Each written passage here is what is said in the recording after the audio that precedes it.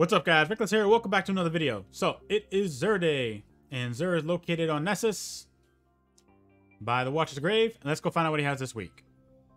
So the weapon of the week is the Queenbreaker. It is an exotic linear fusion rifle.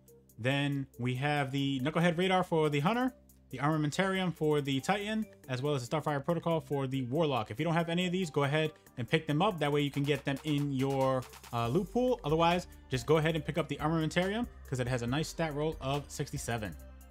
As for legendary weapons, go ahead and pick up the Nature of the Beast. It has a nice PvP roll with snapshot sights as well as rangefinder. For hunters, go ahead and pick up this helmet. It has a total stat roll of 66. For Titans, go ahead and pick up this helmet with a stat roll of 67. And that, my friends, brings us to the end. If you're new here, feel free to subscribe to my channel, like and share the video if you enjoyed it, and I'll see you guys in the next one. Hey you, watch these videos too. I know you like them. Go.